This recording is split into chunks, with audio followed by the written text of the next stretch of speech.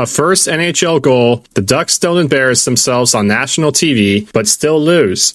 The Ducks vs. Canucks game was about as perfect of a tank game as you can get for the Ducks. This was the only NHL game of the day, which meant there were a lot more eyes on the Ducks than usual. Probably more eyes than Ducks fans would like, given the way the Ducks have been playing, especially this last month.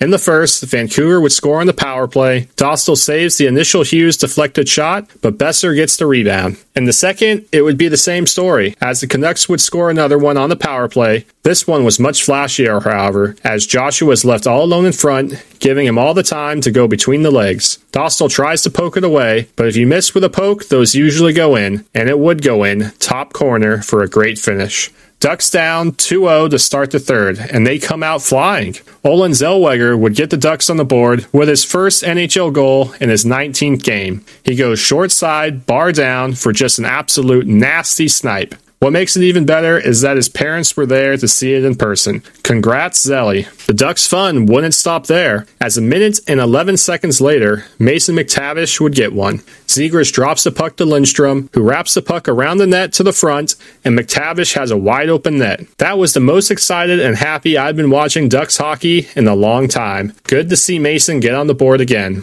It was a battle the rest of the third, but fortunately, unfortunately, the Ducks would again leave Joshua all alone in front again, and he cashes in once more. The Ducks pulled Dosty for the extra skater and didn't even get a shot on net. Just like when they had the extra skater for the power plays in this game. Brown specials all night long. Ducks lose 3-2, but it was a really solid outing for the Ducks. They competed hard, Terry looked like the best player on the ice, Carlson wasn't afraid to shoot, and while defensive breakdowns and undisciplined play continues to happen, 5-on-5, the Ducks matched well against a team with nearly double the amount of points in the standings. And that's all we can ask for. Maybe it was because the Ducks made some lineup changes in this one, since Minty left late last game when he took a puck to the knee. He's considered day-to-day now, so Zelly was back in, and that paid dividends. Zegras was put on McTavish's wing, but unfortunately they were still sandbagged by Strome. But I actually liked the change during the game. Stromer, I guess, didn't look too much like a sandbag in this one.